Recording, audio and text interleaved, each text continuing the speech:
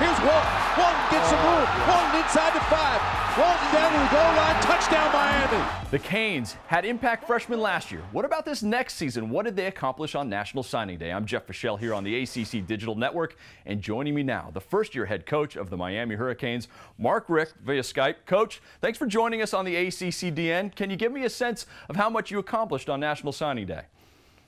Well, we signed a great class. I know everybody's going to say that on a day like today, but you know, very excited about the young men that we've got added to our roster.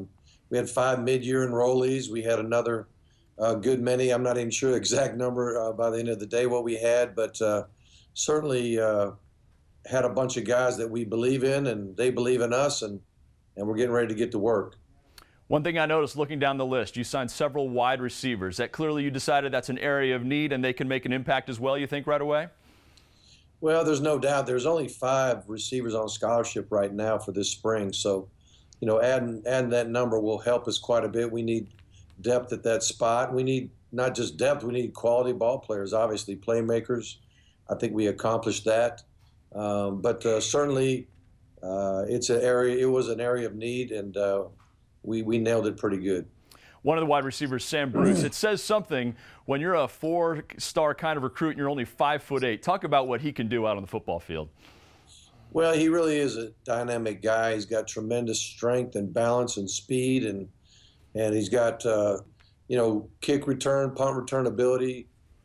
He's a guy that can definitely you know, catch the quick bubbles and make something happen out in space, but also I think he can penetrate the field maybe more than people might want to give him credit for. Now, one of your early enrollees was your quarterback, Jack Allison. Everybody always wants to hear about the quarterback recruits. Can you describe his game to Canes fans? Well, first of all, when I first took the job, one of the very first things I wanted to do was get into the recruiting part of it and just see who had been committed to Miami to this point. And I started with the offensive side of the ball, and I started at the quarterback position. So I got a chance to see Jack. I was very impressed. He's 6'5½", maybe 6'6".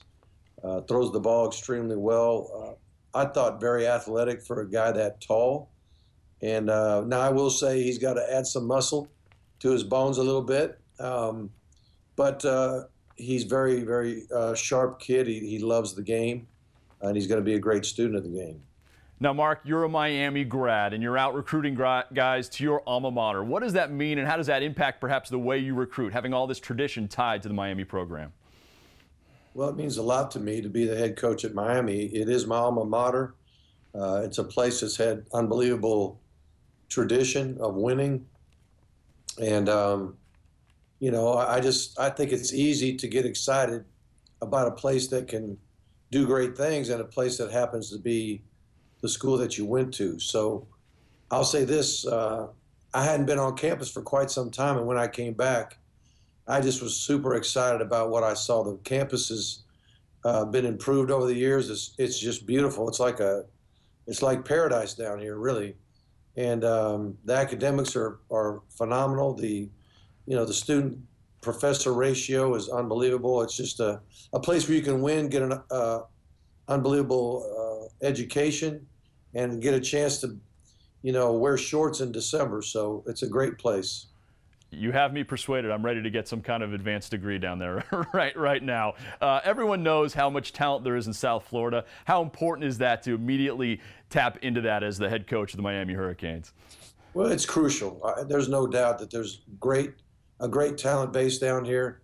There's no doubt we're going to connect with the coaches, let them know that we love them and we want them to be a part of our program. We want them to know that we want to be diligent about evaluating their players and offering their players and recruiting their players to come to the University of Miami. And there'll be no doubt about that the longer we get into this thing. Mark Richt, great talking to you for the first time here on the ACC Digital Network, and congratulations on a great first National Signing Day with the Canes. All right, thank you very much. All right, and for all the coverage of National Signing Day, make sure you go to theacc.com. I'm Jeff Fischel for the ACC Digital Network.